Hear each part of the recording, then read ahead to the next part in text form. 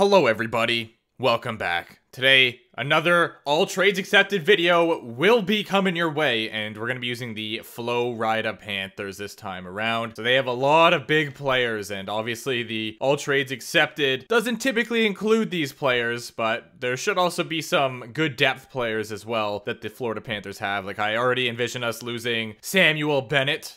I can picture that being a done deal. I think I'm going to do the same thing, though, where I'm a little bit picky with our trade block, because we still do get a bunch of trades, but, you know, I just prefer to get trades that make our team a little bit better instead of making us a bottom feeder. I'm going to do the same thing I did with the Rangers one, and hopefully we can have a successful run like we did there as well. I'm just going to turn the waiver. Actually, it doesn't even matter. There's never any players on waivers anyway, so there's really no point of changing that setting. The always inaccurate draft lottery results. Let's find out who is taken from us. Let's sim the expansion draft, and we lose Gustav Forsling. That's actually a pretty good player. I feel like pretty much every time they take a player, and I'm a little bit upset about it. But I'm gonna advance a day here, continue forth, and get ourselves to the draft. Are we gonna have a high draft pick? Nope. But I'm going to sim the first pick anyway. They get Bykov, 78 overall, medium elite defensive defenseman, and he's got an X factor, a few abilities there, the truculence. Let's go ahead and sim the next pick as well. I'll sim the first three.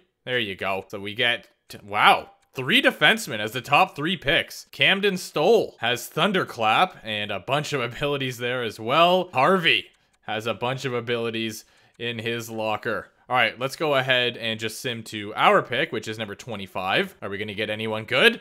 No, we are not. But this guy was supposed to go at 21, and he seems to have fallen through a little bit here. So we'll go with Parker, who ends up being a medium top 9 with no abilities. Don't have to worry about contracts once again because we use the add contract year feature. Let's edit the trading block and see if we get some good players added to the team. Instead of having it from 17 to 50, I've upped it to 20. I'm not really sure if that's going to make any difference, but I guess we'll find out. And here we go. Our surplus is anything. We're willing to trade anything from our team, but in exchange, we want a forward, a defenseman, or a goalie between the age of 20 and 50. Let's go ahead and see how many trades we end up getting. As always, if we are getting no trades, I can just update the trading block, but there we go, right off the bat. Denisenko, and a second plus a third for Larson and Rask. I will go ahead and accept that trade. A draft pickless trade from the Toronto Maple Leafs here, and we will be accepting that one. Another trade from Toronto. We're getting Abramov. Go ahead and accept that trade as well. And a bit of a break there for a minute, but we're getting Mark Pysyk for a 6th and a 7th pick. So our draft picks are going out the window. Tyler Bozak in exchange for a 4th. Accept. I don't think we're going to have any draft picks left. Austin Watson for a 7th. We will accept that as well. Clendenning and Thompson in exchange for Gibson and a 6th. Go ahead and accept the Flyers trade offer. And now we're losing Jumbo Joe and Duclair. That's unfortunate. But here you go, Winnipeg. I'm very upset that we're losing Verhaeghe, but I can't say no. So Carolina, you just got yourselves one incredible player, and I don't even really know those 2 players coming back, but we're losing Radko Gudas as well now, and a draft pick. We're getting Lundqvist in exchange for Montour. Spurgeon will be a Florida Panther, but we're losing Sam Reinhart. Really?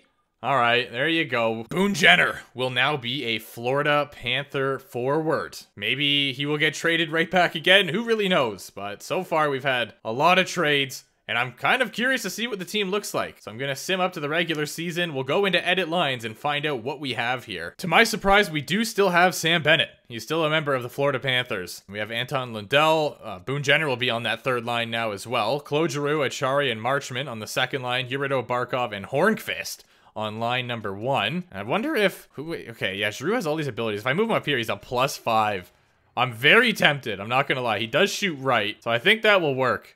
And I kind of want to run with it. Achari has 78 faceoffs, which is pretty solid. So yeah, that line will work as well. What if I move Sam Bennett up? Okay, I might do that. Hornqvist, you've been demoted from 1st to 3rd line, and I'm gonna have to do this all over again because trades are going to happen, and it's going to mess everything up. I forgot we got Spurgeon. Look at this. All right, so if I move those 2, we get a +2 and a +1 instead of just a +1. We get a +5 with Weegar and Ekblad. We're going to be insane. Bobrovsky and Spencer Knight. Let's do this thing. The trade block was updated without my permission, which is rude.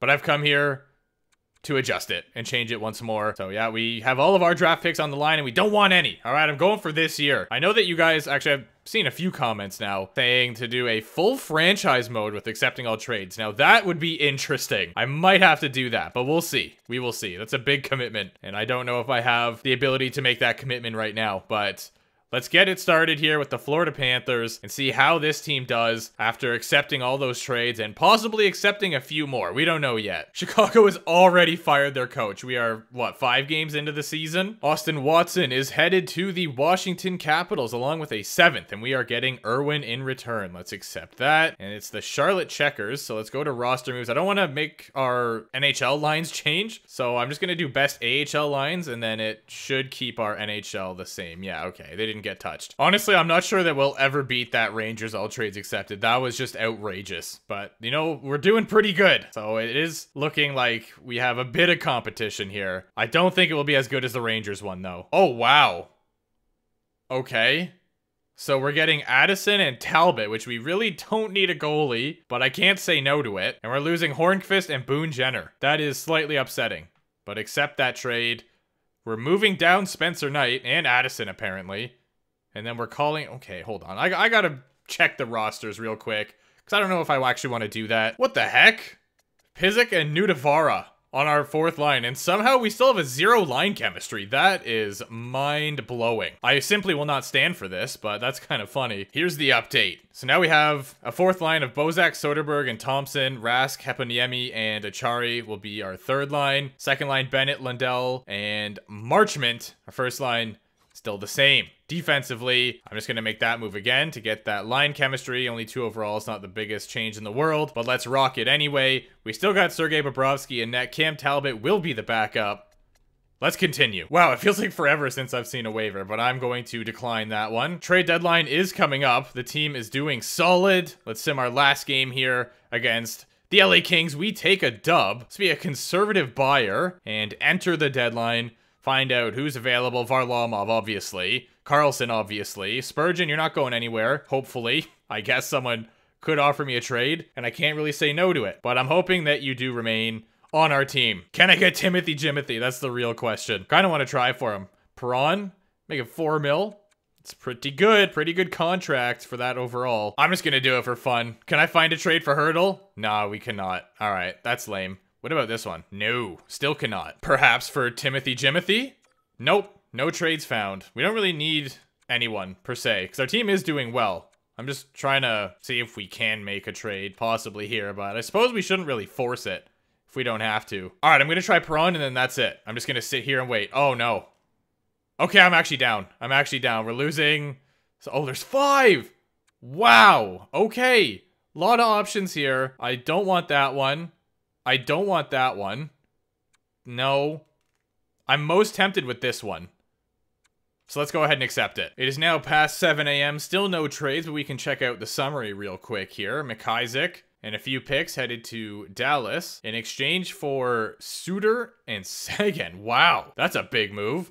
Pittsburgh gets Iafallo and Edler, plus a 5th round pick for Hollander, Puustinen, and a 7th. There's a trade that we made. Zach Parise heading to the Columbus Blue Jackets with a 2nd in exchange for a 2nd and Dean. Oh, the expansion team just made a big trade. They get Hurdle and a 4th in exchange for a 2nd, Mayfield, and a 3rd. Okay, no one seems to be interested in us. I'm gonna go ahead and get out of here. Exit the trade deadline. And obviously, we did make an addition, so let's go edit the lines quick. And then this should be our team running into the playoffs. The final offense for the Florida Panthers still has that +5 first line, but now we have Perron playing with Lundell and Marchment. Bennett will be on the 3rd line with Achari and Rask, and then there's our 4th line. Defensively, looking the same. And in net, we're still looking the same as well. I'm trying to remember, with the Rangers, we got 54 wins? 56? It was something like that. I'm leaning towards 56. I doubt we're getting there with the Panthers, but still a good year, it seems like. And we will be making the playoffs by the looks of it. 46 wins? Yes, 46 wins for the Florida Panthers. So it's a good season, you know? Can't be too upset about it.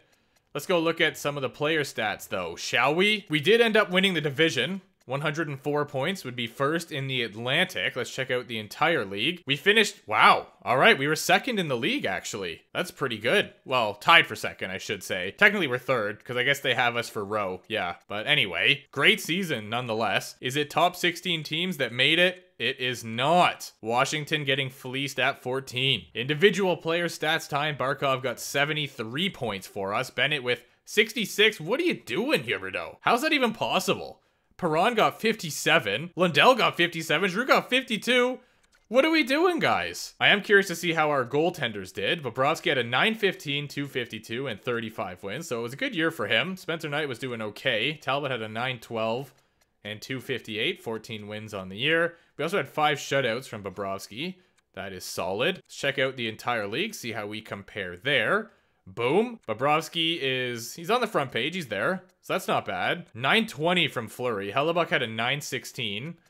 And he had 40 wins. That's a great year from him. For defensemen, Adam Fox led with 75 points. We had 68 from Hamilton and 66 from Yossi. Hedman and Dahlin both had 65. Hughes was 62. Listen, I don't know what's going on today, but I am really struggling to speak English. I have said so many things that just don't make sense, and I've had to restart because I just stumble upon my words, and I'm like, I don't know where to go with this. So hopefully, you know, when I'm editing this, it turns out all right. But man, I gotta get my act together here.